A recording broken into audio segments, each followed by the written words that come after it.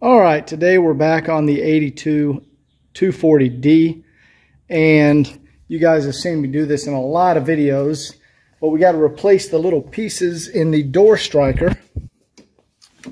There we go. That little piece right there that kind of rots and falls out. It's a plastic piece. That part is rubber here. That little plastic piece falls out, and it causes the door to not shut correctly. You got to slam them. So I got to go around and replace all these on this car, and then I'll come back and show you how the doors shut when I'm done. And you guys have seen me do this in 2 or 3 videos, so I'm not going to record the entire process. I will show you the replacement parts that go in. Here's the little replacement part that goes in. These are being remade in Thailand. It's an exact match to the factory, and they work perfect. All right, guys, I'm just going to show this once real quick. You've seen it in several other videos. When you pull out the rubber piece of the striker, there you go. See that plastic piece that just fell apart? That's the piece that needs to be replaced. Easy, very easy to replace. Here's the replacement piece. You literally stick it up in there.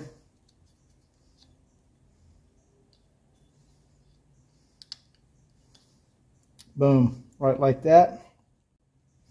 This striker only goes back in one way. There's a little like groove right here and a little protrusion right here. It's like a tongue and groove almost. And there you go. Slide it back together and you have your piece. So we'll just go screw this back on the car, and the door will now shut correctly. All right, guys, we have the striker back in here with our little, let's see if I can zoom in for you there. There you can see it right in the corner. See the little piece of the new tab that's in there. Here we go. Here's how the door shuts now. See how easy it shuts? So we're going to go ahead and do that on the rest of the doors. So we got the new little tab in there. They all shut absolutely perfect now. It's one of my big pet peeves when you have to slam the doors on these guys. And we'll check the front one.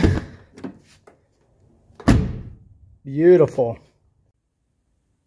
Okay, today we are going to work on this original Hirschman antenna. The antenna easily comes off with a 21 millimeter. It's not an exact fit, but on these earlier 82 models, they have the nice metal antenna. I guess, what would you call this? It's a grommet, or it's like a rubber grommet on 83, 84, 85. But on these earlier cars, it's a nice metal attachment. You can just unscrew that. Also, we of course removed the interior panel here, and right there is your mounting bolt. Now, this has obviously never been out of here. It's an excellent, very clean condition under here. So we're going to undo this screw here, and then we'll undo the top right here and slide the antenna down and disconnect everything, and then go put it on the bench and see what's going on with this thing. All right, there we go.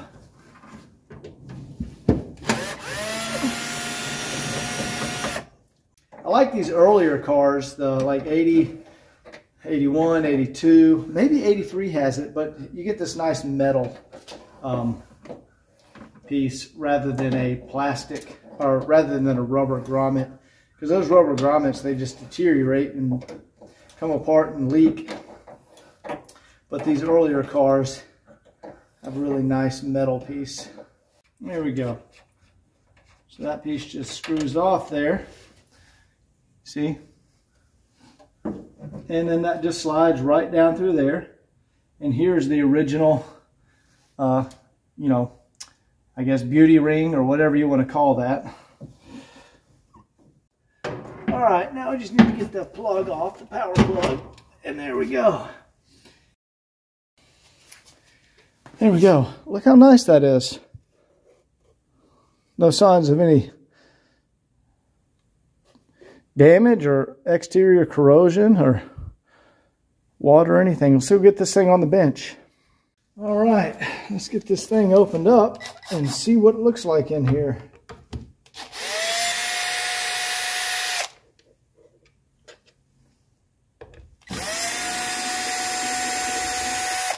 I like these older Hirschmans because the case is easily removable.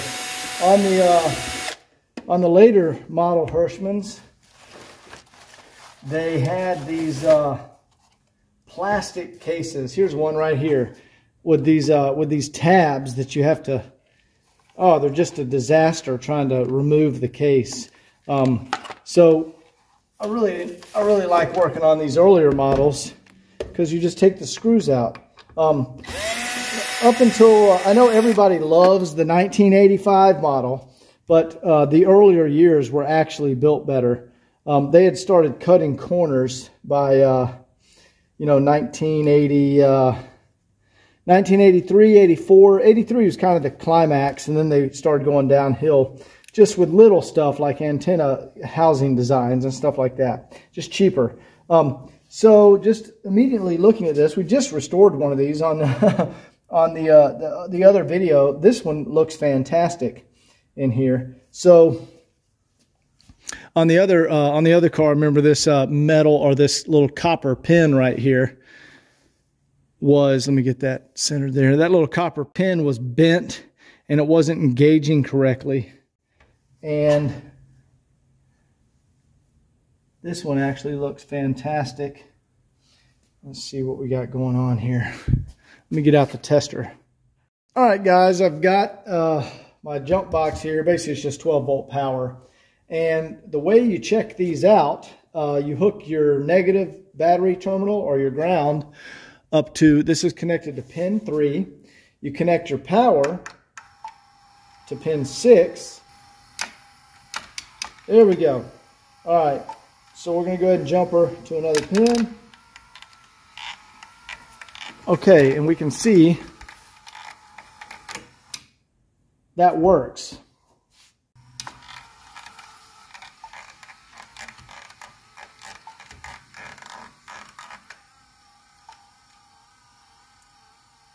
Okay, so this antenna is actually working fine.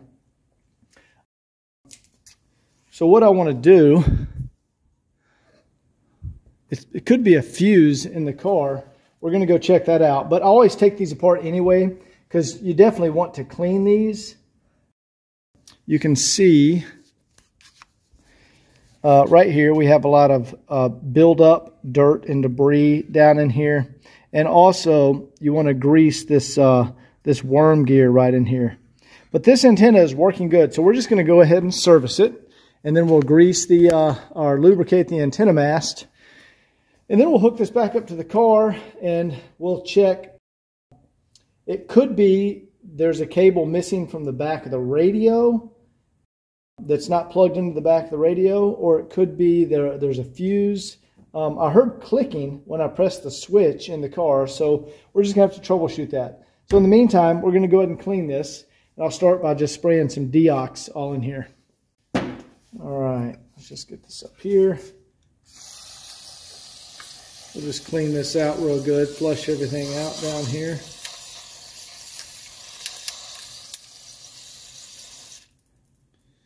I know you guys can't see this, I'm off camera. All right, we've got that cleaned out real nice. Got all that junk and debris out of there, and I brushed it out. That looks really, really clean in there. Really, really nice. So now let's just go ahead and lubricate our worm gear.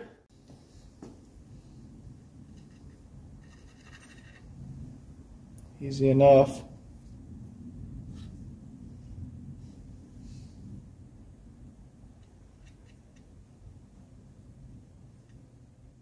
And I want to grease this little dab of grease on that pulley there. It doesn't take much, guys. I'm just going to do a little bitty squirt right there. There you go. That's all. All right. Now I want to hook this back up. And we want to lubricate the mast. And the best thing to do that with is some like 3-in-1 or some sewing machine oil, and it takes just a very, very light coat. Connect this one here. Get that to run all the way out. And then remove our power. And let me grease that up. So to lubricate, this is some old school 3-in-1. And you just put a couple of dabs. I mean, just at the creases. You don't do much. And then you rub it in. Just rub it in with your finger. Because this antenna is in great shape.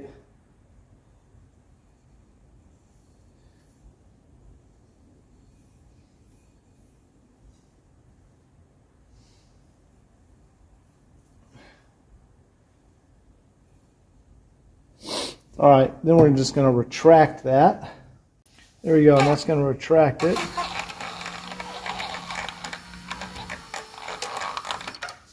All right, now we just want to run it out again. So I'll do a jumper to those pins.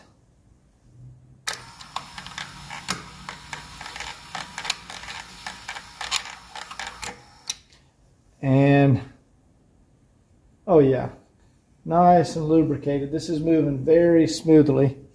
And now we'll just run it back down again.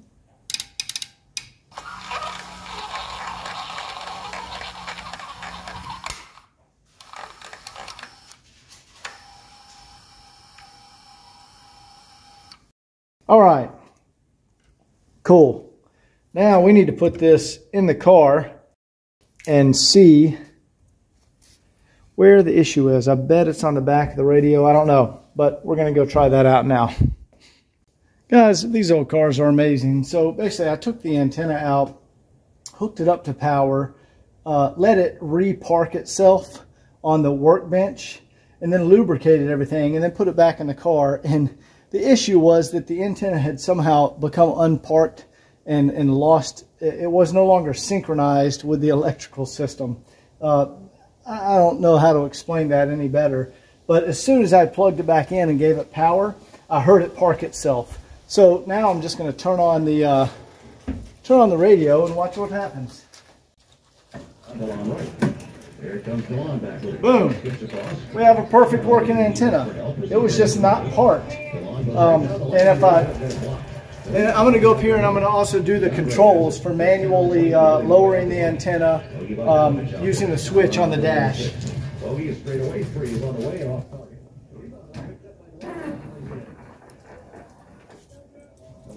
There we go. I just told it to adjust halfway. So we'll go back up again.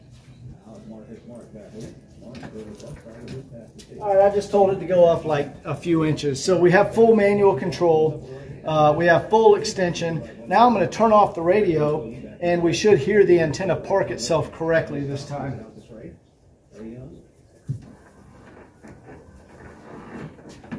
Bam, and it parks. Now if we turn the radio back on, perfect. So this antenna is now working perfectly. It just needed to come out, go on the bench, and have me tinker with it for a minute. But everything is now lubricated. The mast is fully lubricated, and this thing is working outstanding. All right, so now I'm just gonna put the nice Hirschman antenna cover back on here, or whatever the locking mechanism, whatever you want to call it. Got my dirty fingerprints around here, but there you go. Look how nice that looks.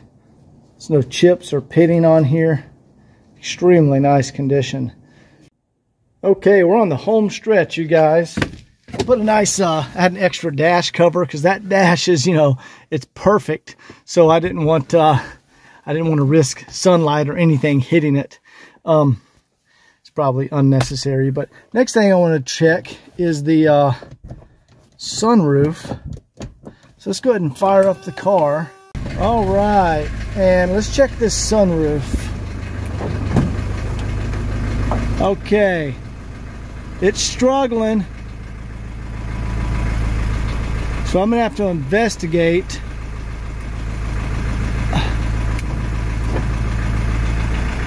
Let me see if I can help it along here. Okay guys, that's all I did. I put the camera down and I manually pushed back while I hit the switch on the dash, and it went back no problem. So I'm gonna go up here and we're gonna clean. Let's turn this off. We're going to clean. Let me see. I'm sure there is no more grease on there. Yeah, that's sticky as hell and bone dry. But all the parts is very, very clean. There's no rust. Let's go look over on this side. But really, that just needs to be cleaned and lubricated, and that sunroof will slide no problem. Let's see what we got over here. Yeah, down here in the track, that's sticky from old grease. So we definitely need to lubricate that. Super clean in here, and the seals are in fantastic condition. So that's good. So we're going to go ahead and clean this up and re-lubricate the sunroof. Special tub of the Mercedes grease. Our special little cap full of it is so damn expensive. So let's go ahead and get that cleaned up and then re-grease it. It's kind of hard to show you how I clean the sunroof, but the first thing I do is I get my bristle brush and I put some brake cleaner on it.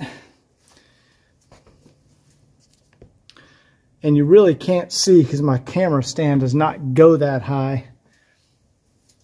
But I get in here in the tracks and I clean out the old grease. It's very important to get that old nasty gummed up grease out of there, because you want to put in nice fresh new grease. See how shiny that is now? And what I was doing, I was getting down in the track there. You can see I've cleaned that old grease out of the track, and I've cleaned along here. Look, the felts are in outstanding condition up here. So is the gasket. That gasket is amazing. This car was obviously parked in the garage. All right, also, I want to clean that area right there. Now, nothing runs there. That's just kind of dirt and, you know, just debris. But I want to get that dust and stuff out of there so it doesn't get back in the track that I've just cleaned when I put new grease in there. So we'll go ahead and do that now. All right, again, it's kind of going to be hard to see, but now, see how clean it is in here now? Oops, I missed a little spot right there. I want to get that spot out. There we go. But see how clean that is? And see how clean the track is down in there now? And also this track over here. And now, and then I've got this cleaned up here.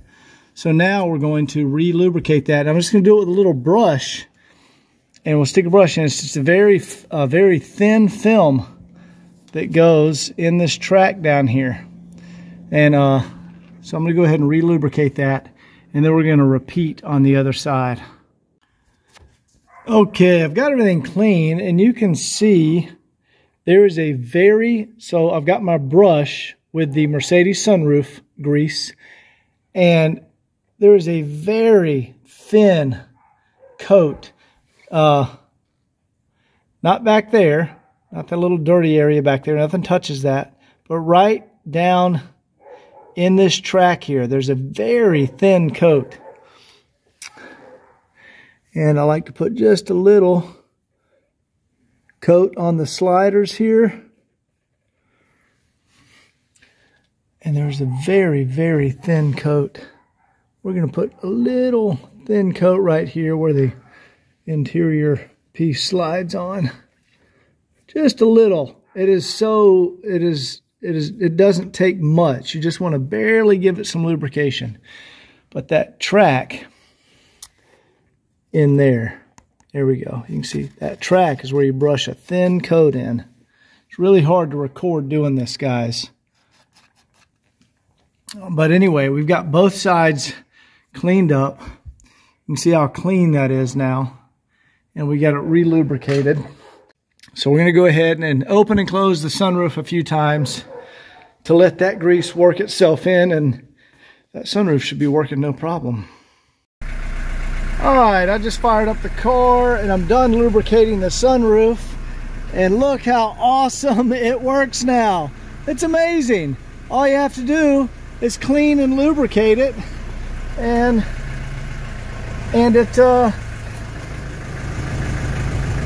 it works perfect. These cars are great. They're great. Just a little cleaning and lubrication fixes these things right up. Okay, what we're doing next, you can see we have the first aid kit removed, and we're going to clean the fuel sending unit.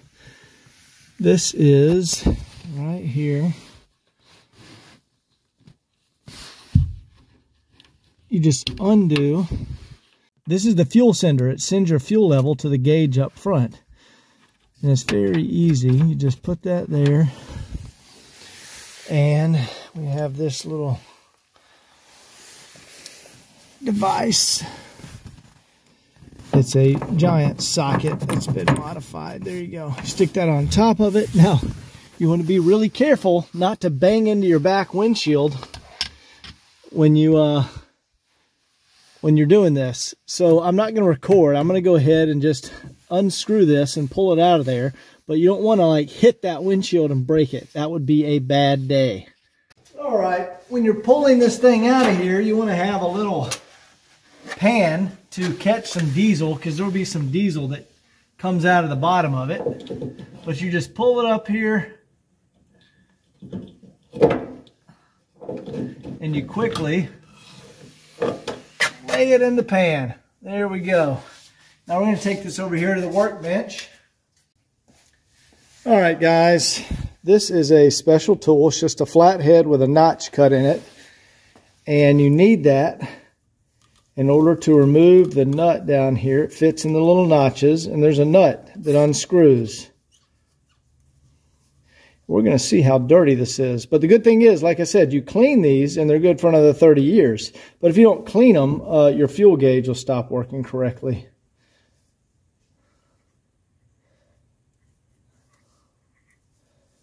All right.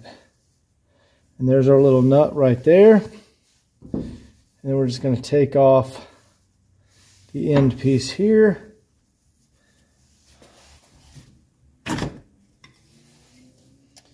And we're going to slide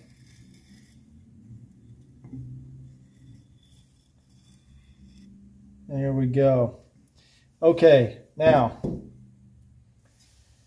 there we go. So you see the gummy buildup right there on the here, let me get closer, on the shaft. So I'm guessing this was never reading higher than like 3/4 tank, because you can see it works well there, but then it stops when it hits this gummy buildup area. So this was probably always reading like half tank or 3/4 tank. It probably never read full. Now, what you have to be careful about, I don't know if you can even see this on the camera. You see there's 1, 2, 3, like they're as thick as a hair almost, little copper wires. Those two actually look like those are metal or steel, and that one looks copper. Those could be aluminum. I don't know. I doubt they're aluminum. But you want to be careful how you do this, because you do not want to break those. Those are what send the signal. This reads resistance in ohms and sends it up to your gauge and reads how full your tank is. So we're going to go ahead and clean that off there. So I'm going to turn this over right like that. And I'm just going to see. Yeah, there we go. That stuff scrapes right off of there. So we'll be very careful. You don't want to slip.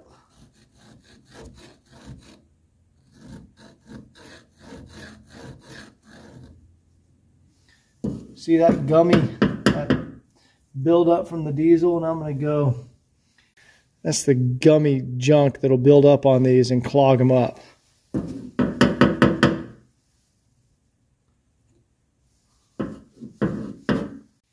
All right, I actually got some 320 grit sandpaper.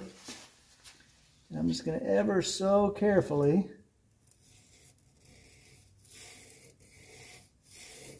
there we go. There we go. See, it's like a combination of rust and grime and gummy, just diesel gunk. But it comes off. You just got to take your time and don't break these wires. All right, let's clean this off with some brake cleaner.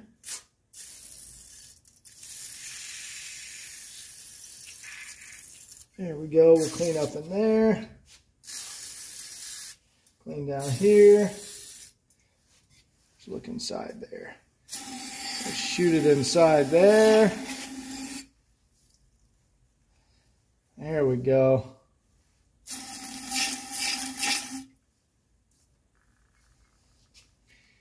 There we go. That's what I'm talking about. Okay, you can see how shiny it is in there now? It's super clean. Let's see how our bobber operates now. Boom. See how smooth that bobber travels now?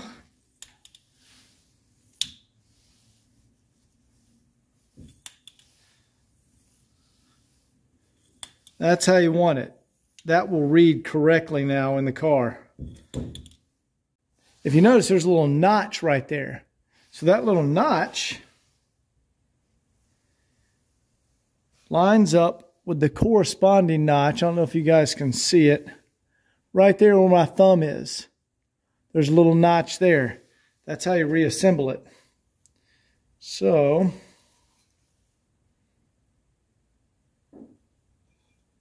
careful.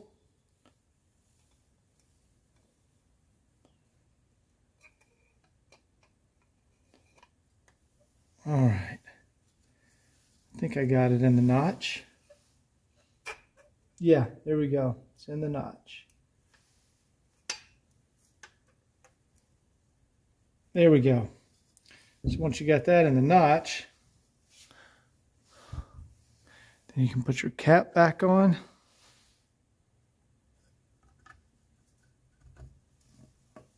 Like that.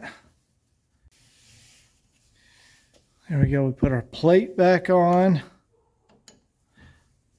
There we go. And now we put our weird little Mercedes screw back on there.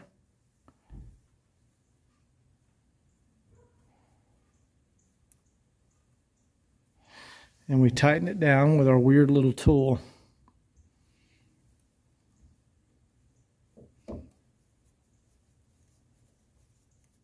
And there we go. Now the sending unit, you can hear it.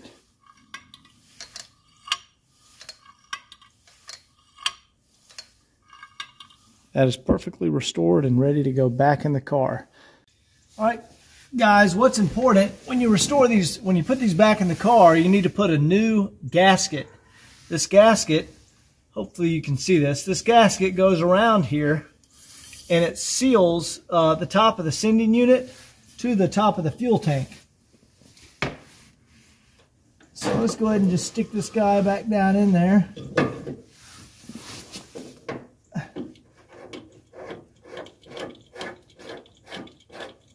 And literally you just screw it back in, guys. It's probably the easiest job ever to do on a 123. All right. That's tight. And there is a plug back here that just plugs right into the top of it. And that's it. Now we've put our first aid kit back in the car. It's under the first aid kit on the 123. All right, now we need to put back in the first aid kit. And again, guys, this is really easy. I know you guys can't really see what I'm doing from over there, but the first aid kit just sits down in here. There we go. And then there's just two screws. There's a screw, 2 screws in the front. Okay, there you go. Once you have your first aid kit back in there, there's a screw right there and a screw right there. And you just put those screws back down in there, and that's what holds this guy in place. Check that out. The original first aid kit. See, in the earlier years, instead of using that little plastic bag, they actually had a hard case for the first aid kit. I think that changed in maybe '83. I'm not sure. And there we go. That's just another thing I like about the earlier models. And that just snaps down on there. And that job is done. Okay guys, I'll just show you once you restore those, watch how fast the gauge pops up to level. Bam, there you go. And now it's, of course, when I go put a full tank of gas in there, it's gonna go all the way up. Looks like we're about a quarter of a tank now. Okay, what I'm testing now is the vacuum locks. So I'm just going to hit the driver's door. Oh, perfect. The vacuum system is very tight. Let me pull up the driver's door. Outstanding. And then we can check engine shut off. Perfect. Vacuum system is solid on this car. Anyway, guys, we did the antenna, door strikers, lubricated the sunroof. I can't remember what else I did in the video. Anyway, man, this car is really close. So stay tuned for the final walk around and test drive video. This is a great 240D 4-speed manual. Take care.